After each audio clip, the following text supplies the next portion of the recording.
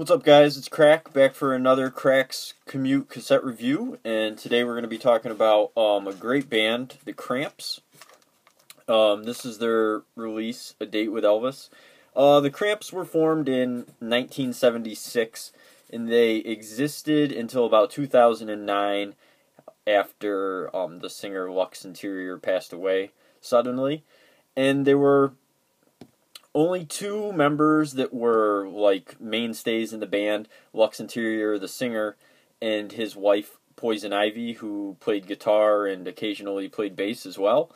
And these guys, I guess, would be classified as punk music. If you wanted to be more into genre pigeonholing, then they would go by like rockabilly or garage rock.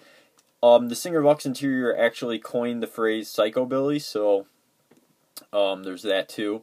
It's kind of interesting. And this release was actually recorded in 1985 and released a year later in 1986 on Big Beat Records. This is actually their third official full-length album, not counting compilations. And this particular release is actually a reissue from 2001. This was originally reissued by Vengeance Records, the Cramps record label. But this particular release, I think, is Enigma. Yeah, Enigma Records. And what makes this different than their original release is there's like four bonus tracks on here. And they're all pretty good. They're some of the best tracks on here. This would be a pretty short release without it, so I definitely recommend you get the re-release with the bonus tracks if you're interested. Now, as far as the content, this is a pretty good release for the Cramps. Not my favorite. There is some really good stuff though, and their influences on this record like really come through. Like some of the songs really remind me of like Dick Dale a lot, and what's that guy's name? Hansel Atkins, the hot dog song guy, if you know who I'm talking about. So yeah.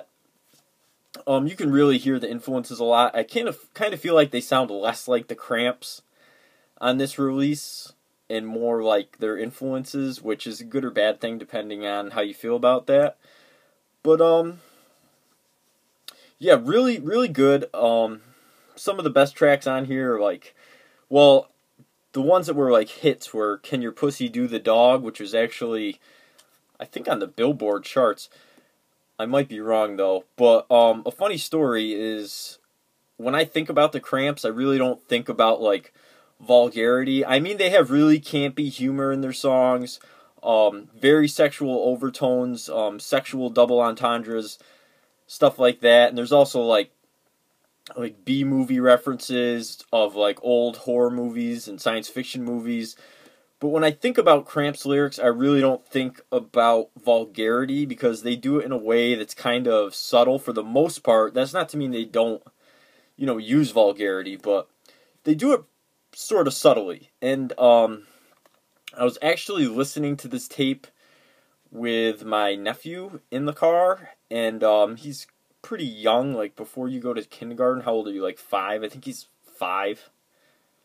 Yeah, he's got to be 5. It's pretty sad, I don't know. But anyway, I was driving him to his mother's house, and I had this tape on, and he liked it, and he was like kind of, bouncing around. And I didn't think anything of it until he started singing the lyrics to the chorus of "Can Your Pussy Do the Dog?" And I was like, oh, fuck. And, yeah, his mom was not pleased because, sometimes song gets stuck in your head, and he was like kind of singing that, so I fucking hope he forgot it. His mom is fucking pissed. But anyway, the lyrics are good.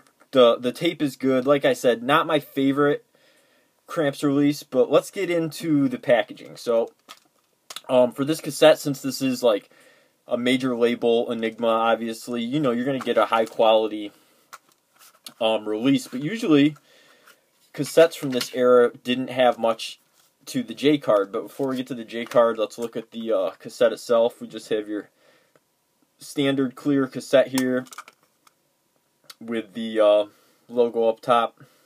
So pretty nice. this actually says 1986 on it, which is not the year this cassette came out.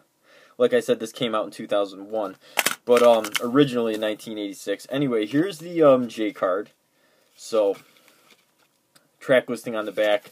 This does fold out to the full picture, so that's pretty nice.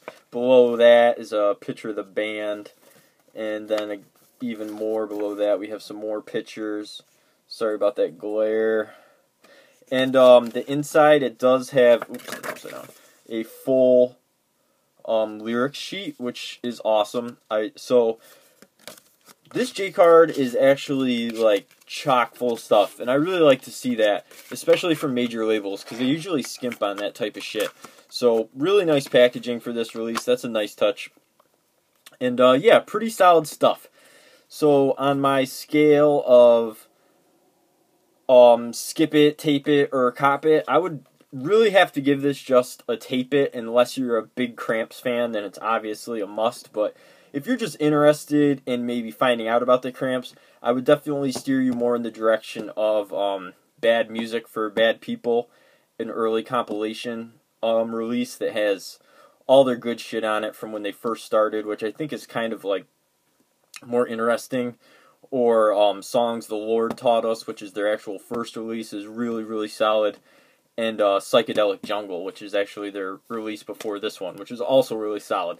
That's not to say this is bad, because it is good, but I would say this is more, you know, for fans than if you're just getting into the Cramps. But yeah, really good band. Definitely a tape it for me.